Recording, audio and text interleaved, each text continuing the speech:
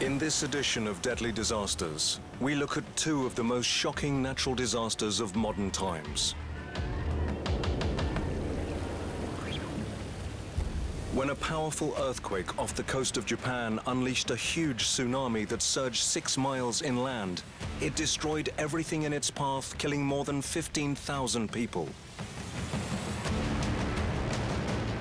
It also flooded the Fukushima nuclear plant, causing a nuclear meltdown. Perhaps most shockingly, it actually shifted the Earth's axis by several centimeters, making this a natural disaster on a global scale.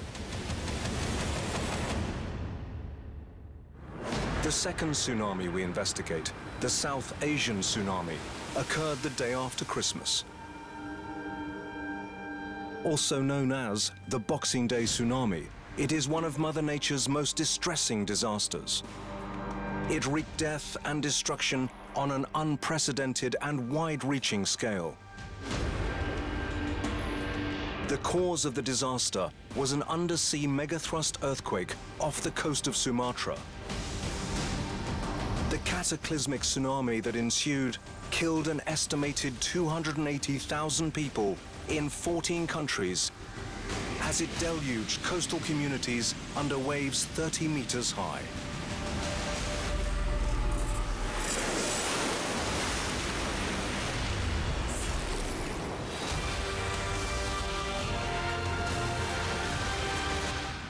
Tsunamis are unleashed when a major disturbance under the water creates a series of enormous waves. This disturbance can be caused by a landslide, volcanic eruption, and possibly even a meteorite. Scientists in the US have presented geochemical fingerprint evidence to suggest that a gigantic tsunami may have been caused by an asteroid striking the Earth many thousands of years ago. The proof may lie in a deep ocean crater between Madagascar and Australia. They point to curious features, such as the gigantic Fenambosi chevron near the tip of Madagascar, which is over 180 meters high and nearly 5 kilometers from the ocean.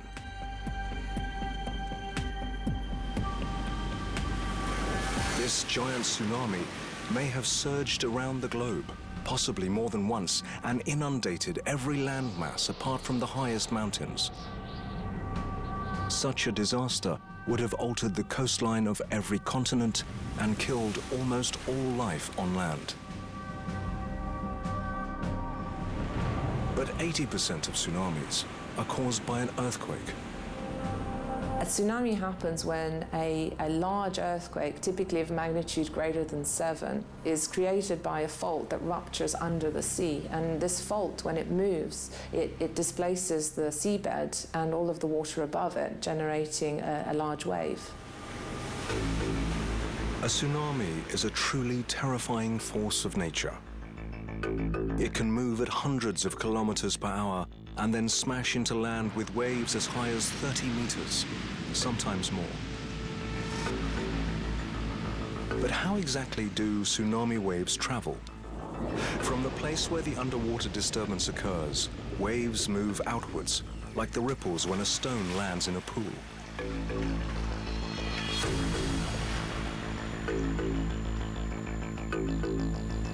And unlike waves caused by wind, which only affects the water near the surface, the tsunami involves a rapid movement of water all the way down to the ocean floor. Out in the open sea, it may only be the tip of a huge wave that is visible. As it heads for land, the tsunami wave might only be 30 centimeters high and pass shipping unobserved. It can travel as fast as a jet airliner over vast distances and without losing its energy. But when it approaches the coast, the tsunami undergoes a dramatic transformation.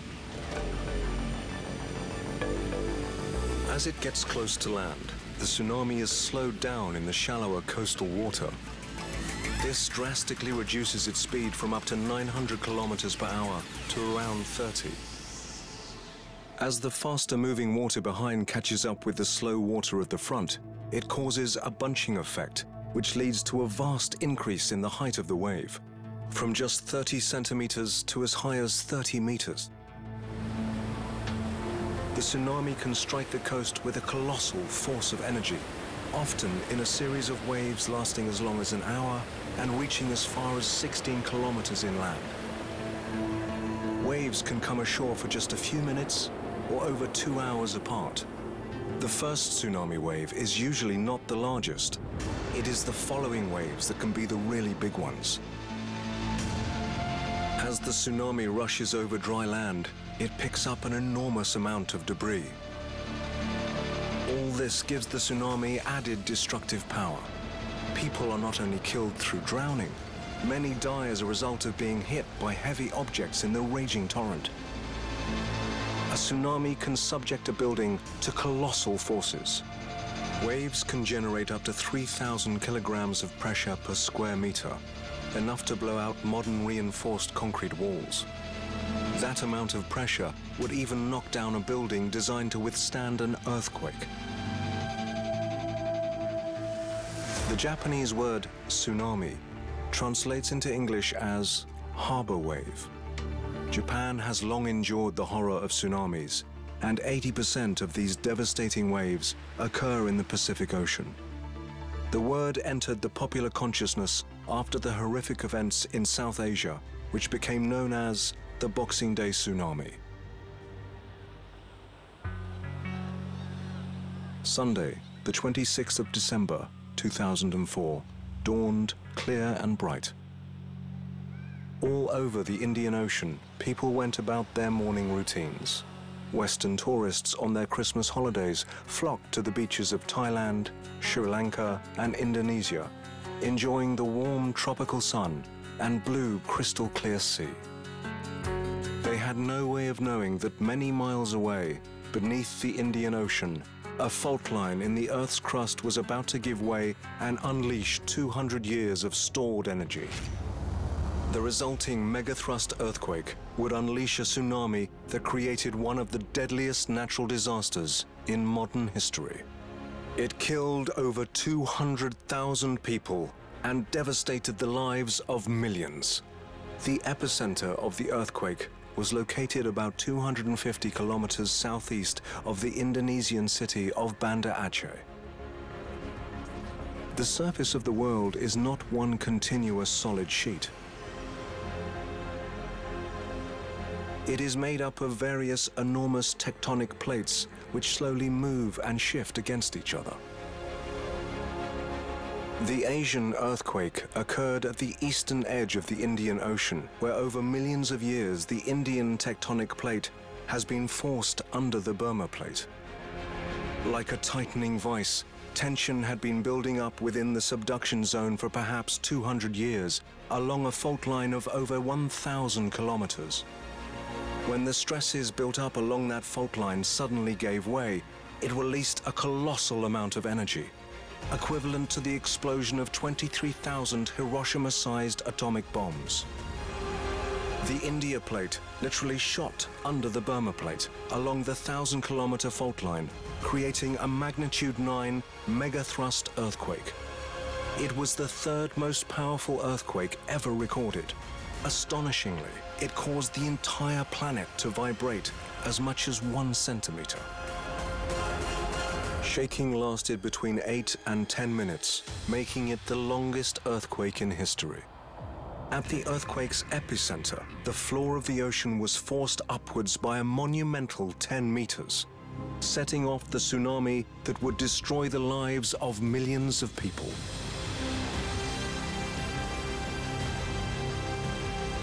The powerful earthquake occurred at around 8 a.m. local time. 15 minutes later, the Pacific Tsunami Warning Center in Hawaii issued its first warning. Geologists in the United States initially rated the quake as a dangerous magnitude 8.1. But tragically, the region of Indonesia had no tsunami warning system in place for the hundreds of thousands of people living in the coastal areas. The warning relies on countries very far away, like Hawaii, like Japan, picking up on those earthquake signals that can then trigger the tsunami alarm. But it takes time to deliver that alarm to local people who might be impacted by the tsunami. They're very useful for giving advance warning because they're offshore.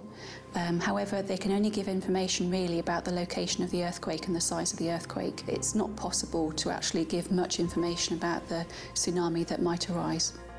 And despite a delay of up to several hours from the time of the earthquake to the impact of the deadly tsunami, nearly all of the victims were caught unawares. The coastal towns and villages on the tip of Sumatra, just 250 miles from the epicenter, felt the impact of the earthquake.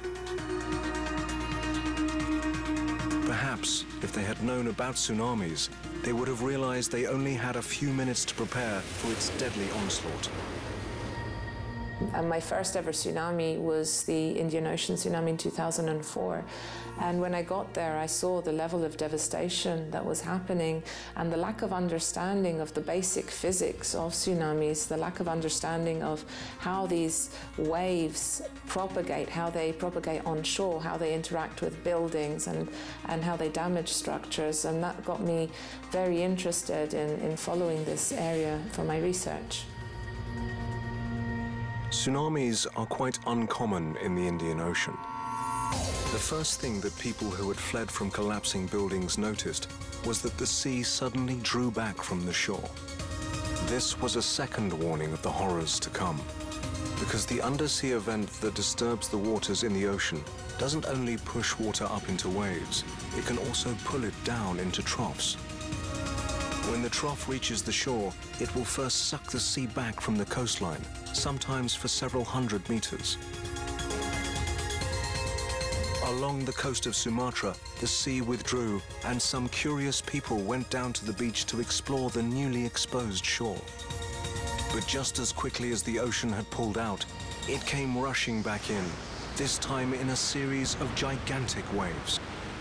The highest was 30 meters tall when it smashed into towns and villages on the coast. The water rushed inland, obliterating everything in its path. One of the few buildings in Banda Aceh to remain unscathed was the Baitur Rahman Grand Mosque. Hundreds of survivors took refuge there. Others were not so fortunate. As the tsunami cut its terrible swathe across Indonesia, an estimated 168,000 people were swept to their deaths. So my house has been destroyed, everything. Destroyed? Yes. Some coastal villages lost 70% of their population.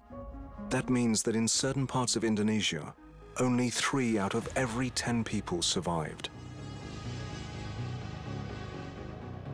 The hotels and beaches on the west coast of Thailand and Phuket were full of tourists enjoying some winter sun. By the time they heard the roar of the tsunami and the screams of people telling them to run, it would have been too late. The first waves that hit were up to 3 meters tall, followed by waves that were even higher. They had such power that large boats tied up at piers were heaved more than 50 meters inland. It destroyed everything in its path. Tsunami waves swamped the coast, and it was 2.5 hours before the sea level returned to normal.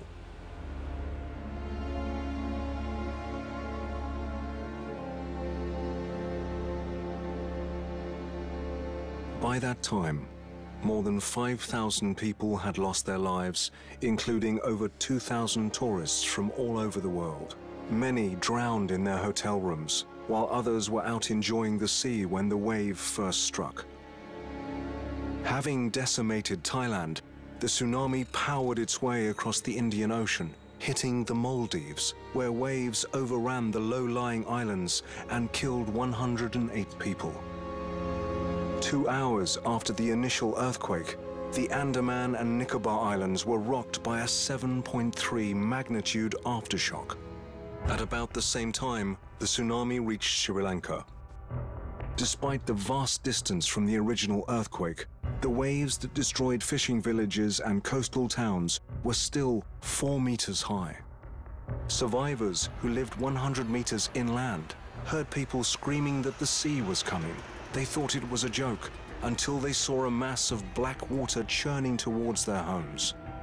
So when we've looked out over our balcony, We've got the height of the water, it was incredible to think, because it wasn't loads of big waves, it was the same waves, but just here.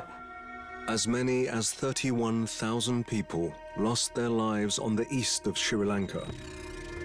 The tsunami raced on to the southeast coast of India, where nearly 10,000 people were killed around Chennai.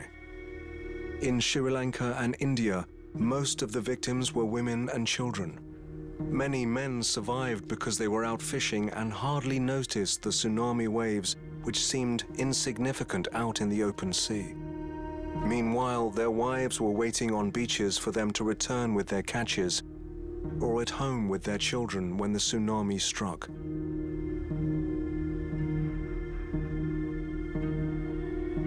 When the fishermen returned to their towns and villages, they were horrified to find them utterly destroyed. Even then, the tsunami was not finished. This is an event that only happens, say, every 500 to 1,000 years. So people don't have a living history of tsunamis in the area, and they were not prepared for such a large event.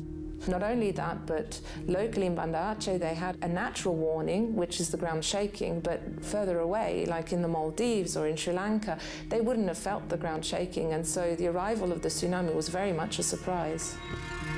Over 7 hours after the earthquake, the waves had traveled some 7,000 kilometers across the vast expanse of the Indian Ocean and now reached the east coast of Africa. Globally, 5 million people were directly affected by the disaster. 1.7 million were made homeless, 500,000 injured, and more than 230,000 were killed. 1.5 million children were wounded, displaced, or orphaned.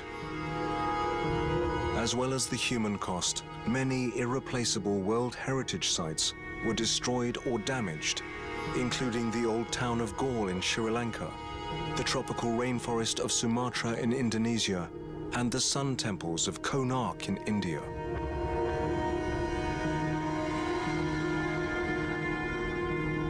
Many fishermen survived but lost everything to the tsunami. They were left with nothing with which to earn a living or feed their families. As time wore on, the lack of food, clean water, and medical treatment only increased the list of civilian casualties. There were concerns about some of the post-tsunami health risks, most notably around cholera and malaria. Fresh water, bottled water, got on the location fairly quickly, and so cholera didn't become an epidemic, and actually the mosquitoes that would have caused malaria, their breeding grounds were affected by the salt water from the tsunami inundation, so in fact malaria wasn't an issue. Instead, many survivors were afflicted with a new type of pneumonia which hadn't been observed before.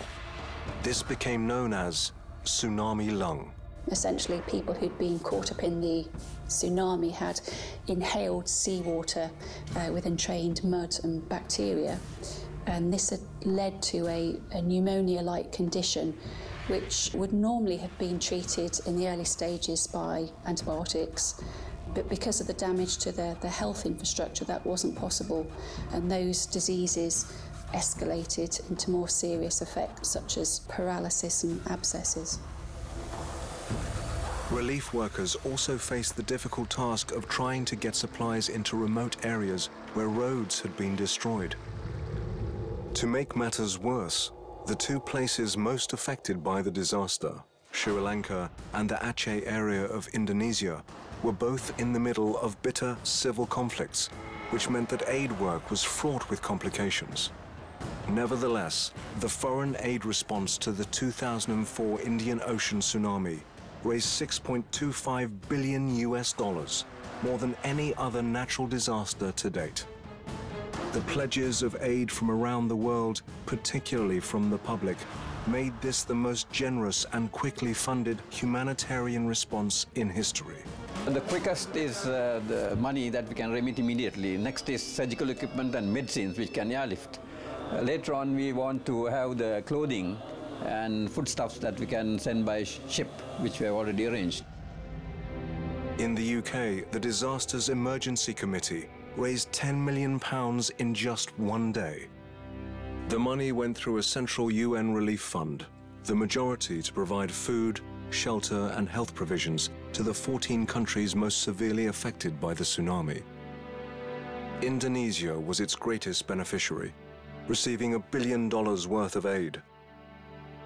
Sri Lanka received $650 million, while India was granted $150 million.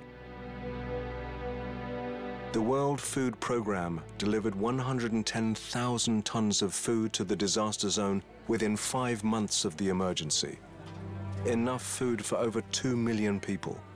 More than $187 million of the appeal funding was spent on emergency supplies and to build long-term shelter for survivors.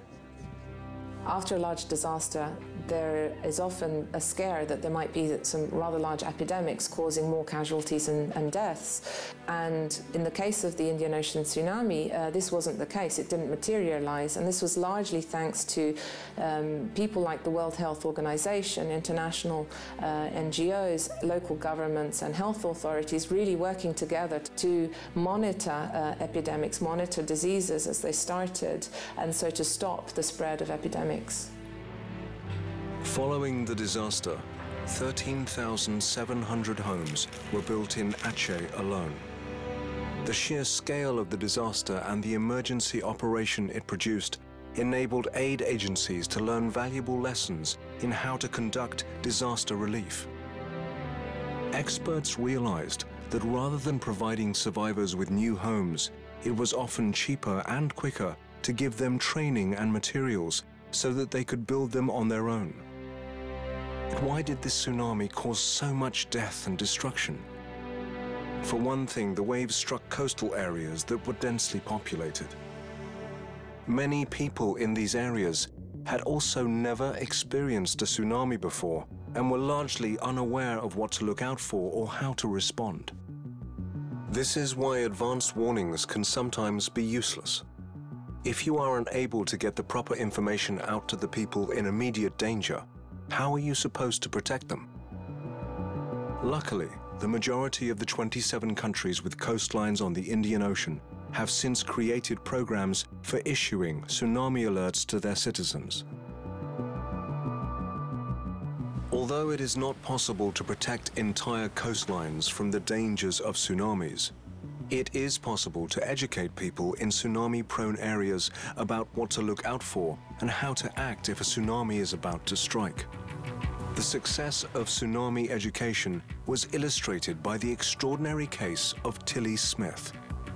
By an amazing coincidence, she had studied tsunamis in a geography lesson just 2 weeks before she and her family set out on a beach holiday to Thailand. When she saw the sea frothing with bubbles and receding, she recognized these danger signs. Together with her parents, she warned the other holidaymakers on the beach who evacuated to safety. It was one of the few beaches in the area with no reported casualties. Many were not so fortunate. 10 years after these terrible events, the dead were paid ceremonial tributes by the living.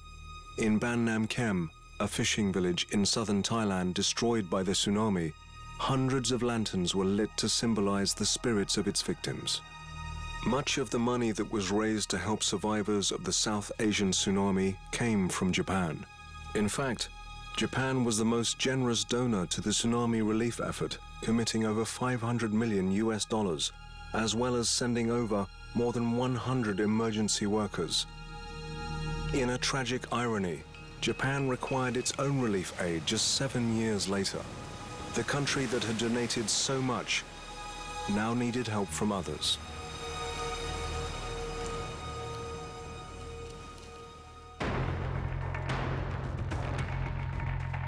On the 11th of March 2011, a magnitude 9 earthquake shook northeastern Japan, unleashing a savage tsunami. The effects of the huge earthquake reverberated around the world, from the fjords of Norway, where the tsunami created 1.5-meter waves, to Antarctica in the south, where satellite photos revealed the creation of huge icebergs caused by tsunami waves smashing into the ice shelf. Even years later, debris from the tsunami has continued to wash up on North American beaches. Despite experiencing more tsunamis than any other place in the world, Japan was still devastated because of the failure to plan for the aftermath of such a powerful earthquake. The March 11th earthquake struck on a Friday at 2:46 in the afternoon, local time. The epicenter was shallow, just 24 kilometers beneath the surface of the seafloor, and 72 kilometers from Tohoku on the east coast. It was the most powerful earthquake ever recorded in Japan, and the 4th most powerful in the world since records were first recorded. The shaking lasted about 6 minutes. It moved Honshu, the main island of Japan, 2.4 meters closer to North America. It even shifted the Earth's axis by several centimeters. The earthquake that generated the Japanese tsunami occurred along the Japanese Trench in the north part of the Honshu Island, and it was a massive earthquake that no one would have thought could have happened. Indeed, the Japanese were not prepared for this. The Japanese Trench is thought to be divided into 6 parts, and it was only ever thought that 2 of these parts could rupture, and that a magnitude earthquake of up to 8.2. But in the case of the 2011 event, essentially all 6 of these parts of the fault ruptured in one go, causing a massive magnitude 9 earthquake and ensuing tsunami. Residents of Tokyo received a minute's warning before the city began to shake. Thanks to the country's strict earthquake building codes, many deaths were prevented. The early warning systems also caused high-speed trains to stop, as well as factory assembly lines. Citizens in Japan also received text alerts on their mobile phones, warning of both the earthquake and the tsunami. But the shaking was only a prelude to the disaster that was to engulf the country. Still shaking. You know, the earthquake happening. Almost, I feel like maybe every hour or so. The earthquake caused the sea floor to thrust upwards by 10 meters over an area of 14,000 square kilometers, the size of the whole state of Connecticut in the US. A vast volume of seawater was disturbed, and just like the aftermath of the Sumatra earthquake, it caused a colossal tsunami. 9 minutes after the earthquake struck, a regional tsunami alert was issued. In the closest area to the quake, residents had little more than 15 minutes of warning before the first of the ferocious tsunami waves pounded the coastline. Shockingly, the earthquake had caused a 400-kilometer stretch of shoreline to drop by more than half a meter. This allowed the tsunami that quickly followed to travel further and faster inland, as far as 10 kilometers. Thousands of lives were lost and entire towns were wiped off the map as waves of up to 38 meters high struck the north of Japan's eastern Pacific coastline. They easily overwhelmed the seawalls that were not high enough to resist the giant tsunami. People tried desperately to find some area of safety, higher ground, or structures tall enough to raise them above the seething mass of water, trees, rocks, and cars.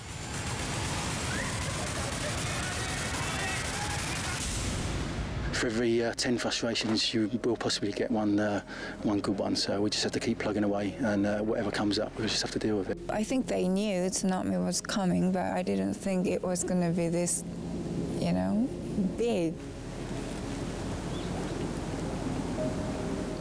It's getting more difficult. to believe that they're okay. Buildings as high as 3 stories, where people had imagined they would be safe, were easily destroyed. Structures that caught fire when ruptured gas mains set them alight were swept away, with smoke and flames pouring off them. It was like a scene from hell. At its peak, the water was 40 meters high. 500,000 people were forced out of their homes. When the floodwaters retreated back to the sea, they swept out vast amounts of debris as well as thousands of victims that had been caught in the flood. Near Arai, the tsunami generated a huge offshore whirlpool. Sendai Airport had already been badly damaged by the earthquake.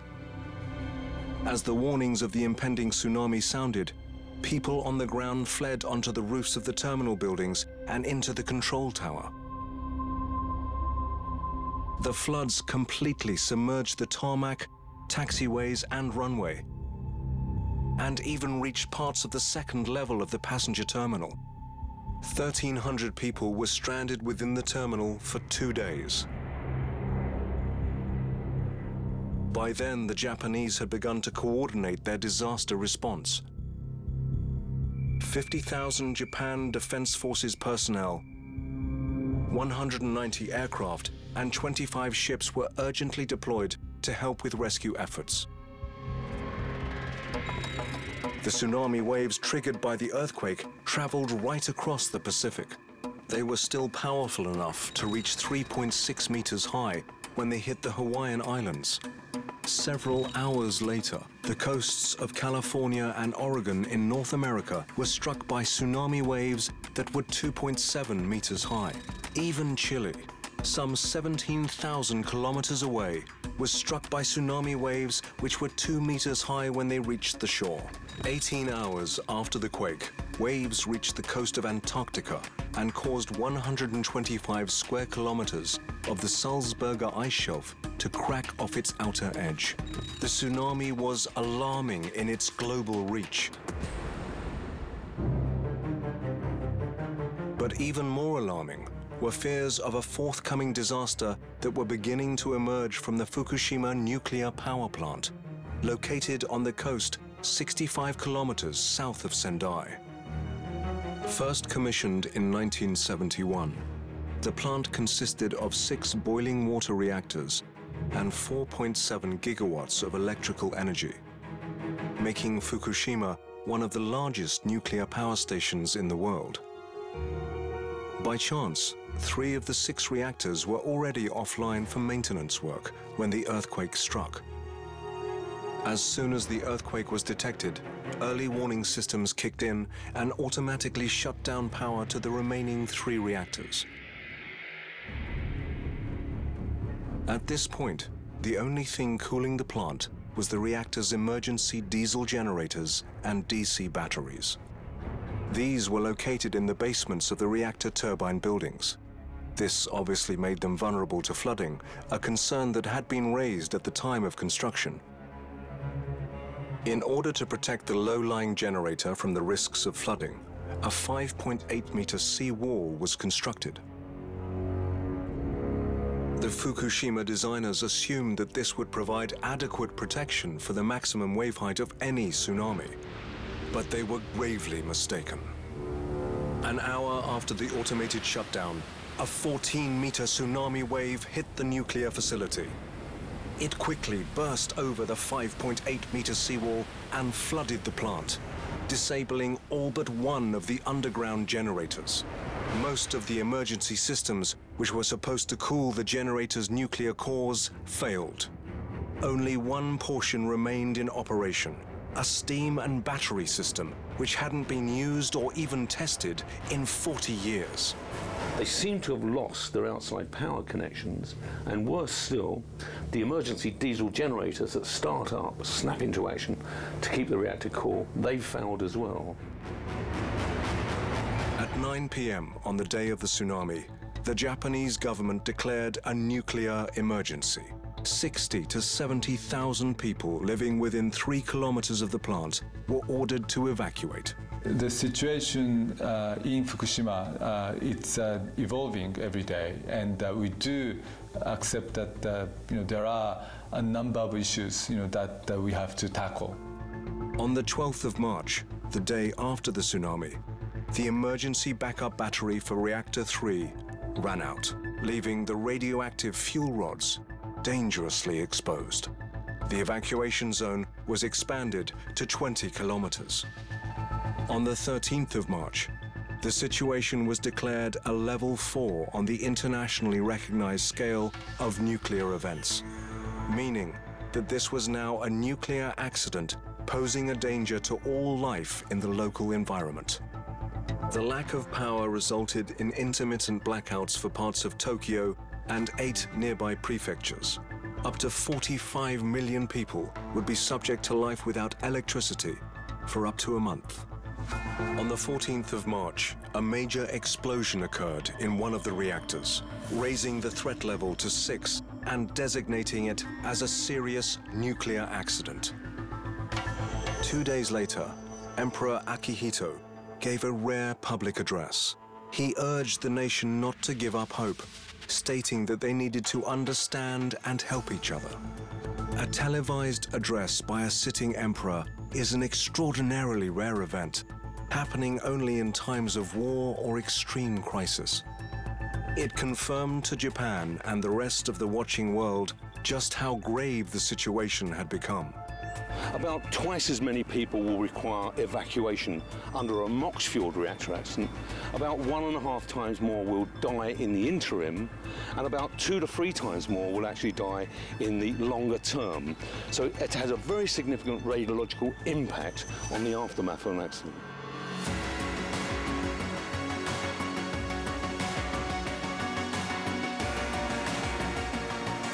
Over the following days, there were more explosions and a fire. Radiation was now leaking from the plant. The authorities brought in helicopters to drop water on the exposed fuel rods and sent fire engines from Tokyo to spray water on the damaged reactors. The spent fuel rods are stored in ponds located close to the reactors, and one in particular, the pond in reactor 4, is a cause of very considerable concern. Basically what has happened is that this has been damaged by explosions in that hole, and it is leaking very far. The situation grew worse as white, billowing smoke became visible from 2 of the reactors. 3 days later, technicians monitoring the reactors suspected a breach in one of the containment vessels. This meant that radioactive water could now be leaking from the power plant. The US Navy went to the aid of the beleaguered nuclear plant as a barge with 8.3 million liters of fresh water arrived at the scene. The evacuation zone was extended to a radius of 30 kilometers around the plant, forcing 100,000 people to leave the area. An aerial video was taken, showing the first detailed images of the extent of the damage to the nuclear plant. TEPCO, the company who owned Fukushima, seemed unable to properly resolve the situation and avoid a probable disaster. What was happening at Fukushima was now causing major concern all over the world. US authorities in the state of Washington admitted to finding traces of radioactive iodine in milk. On the 3rd of April, the bodies of 2 missing workers were found on the site. They had died from injuries caused by the tsunami. Next, the plant was rocked by an aftershock measuring 7.1, causing workers to evacuate the plant as quickly as possible. The incident at Fukushima was raised again to level 7, the highest possible classification. Not since the 1986 explosion at Chernobyl in the former Soviet Union had the world faced a nuclear disaster on this scale. In the case of Chernobyl, apart from the devastation in the immediate neighborhood of the reactor, there was a huge fire which carried the radioactivity very high into the stratosphere. And eventually around the globe. After Chernobyl, or maybe worse than Chernobyl, probably the most serious nuclear accident that is likely to ever occur, because we have the possibility of 4 nuclear reactors melting down, exploding, and releasing their hundreds of tons of nuclear fuel into the environment. There was now the risk of a major release of radioactive material with widespread danger to health and the environment. The site was so dangerous that 2 robots were sent into the plant to assess the situation. Their findings confirmed that radiation levels were now the highest yet recorded. 10 weeks after the crisis first began, the president of TEPCO was forced into resignation as Japan's Nuclear Emergency Response Headquarters reported that 3 of the reactors had gone into complete meltdown. Levels of plutonium and other radioactive particles were found outside the 30-kilometer evacuation zone around the stricken plant. While efforts continued to remove contaminated water from beneath the power plant, it was not until 9 months after the tsunami that authorities announced a timetable for decommissioning the reactors. They admitted that it will take 30 to 40 years to fully resolve this terrifying disaster. An interim report into the incident concluded that both the Japanese government and employees in charge of the nuclear facility contributed to the severity of the catastrophe. 2 years after the earthquake and ensuing tsunami, thousands marched onto the streets of Japan's capital, Tokyo, urging the government to turn its back on nuclear power. The battle to control the radioactive water which is pooled under the Fukushima plant remains ongoing. In June 2014, work began to install the equipment needed to create an ice wall. At a cost of $320 million in public funds, 1,500 tubes filled with seawater were sunk 30 meters deep in a ring which stretched 1.5 kilometers around the plant. The plan was to cool the seawater to minus 30 degrees Celsius. That would freeze the soil into a solid wall and block groundwater flowing under the plant and adding to the vast pool of contaminated water. By December 2015, all the necessary equipment was in place. And 3 months later, it began to create the wall of frozen soil. On top of the building costs, maintaining the ice wall consumes roughly 44 million kilowatt hours of electricity every year. That's enough energy to power around 15,000 typical Japanese homes. Still in operation, it has not proved to be as successful as hoped. In March 2018, a government-commissioned panel said it was only partially effective. As water continues to seep under the plant, it becomes radioactive, resulting in vast amounts of toxic water. This first needs to be pumped out, then decontaminated, and finally stored in vast tanks at Fukushima. To date, there are now 1,000 tanks holding a staggering 1 million tons of wastewater. If things continue as they are, they will simply run out of space by early 2021.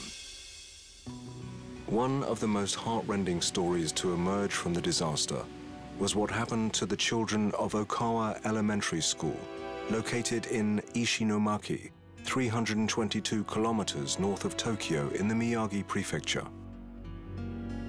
The tragedy that unfolded revealed emergency planning problems that led to terrible losses of life. Though the teachers knew exactly what to do in the case of an earthquake, they had no clear evacuation plan in the case of a tsunami. They even ignored repeated warnings from some concerned pupils, suggesting they should make for higher ground. At 3:30 p.m., following an earthquake, it became clear that something terrible was about to happen. There was no time to escape. The school, the teachers, the parents, and their children were all engulfed by a 20-meter wall of water and hurling debris. Of the 78 children who were at school, all but 4 perished instantly. only one of the 11 teachers survived. The scale of the human tragedy at Okawa Elementary School is almost impossible to comprehend. An investigation into what had happened said that not only the school, but also the Board of Education, as well as the city government, had made no plans for such an unprecedented natural disaster. A map which showed those areas vulnerable to tsunamis did not include the school, and the school's disaster manual didn't consider the dangers of a tsunami, meaning that prior to the tsunami, no evacuation drills were ever conducted. Parents of 23 of the children who had lost their lives sued the city authorities for negligence. On the 26th of October 2016, the courts announced their verdict. The Okawa parents won their case and were awarded 1.4 billion yen. The earthquake and resulting tsunami destroyed roughly 28,000 homes in Ishinomaki. The city lost more than 3,000 of its residents, with almost as many reported missing. In 2015, they were visited by Prince William, the Duke of Cambridge, who insisted that he not travel to Japan without meeting face-to-face with victims of the tsunami. He was told by the former head of the city's daily newspaper that for most of Ishinomiki's citizens, the tsunami loomed larger than the 9/11 terrorist attacks. Cities all over the Miyagi prefecture were caught in the onslaught. In the city of Kesennuma, a fleet of massive tuna ships were swept far inland and dumped along the highway. One of them remained there for several years. For some, it was seen as an accidental monument, a standing testament to their miraculous survival. For others, it was a stark reminder of their terrible loss. In an assessment of the country's response to the disaster, some disturbing facts emerged. Japan's meteorological agency was found to have issued a tsunami warning which severely underestimated the actual size of the wave.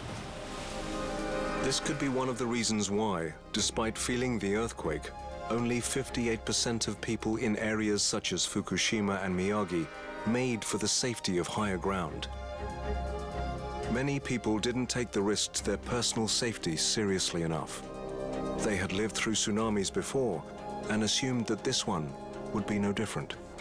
When you land in these areas and you see just the extent of devastation, all the housing washed away, there's nothing there, and people's possessions are littered everywhere, it really brings to the fore how devastating something like this is, but not only to the built environment, but to actual people.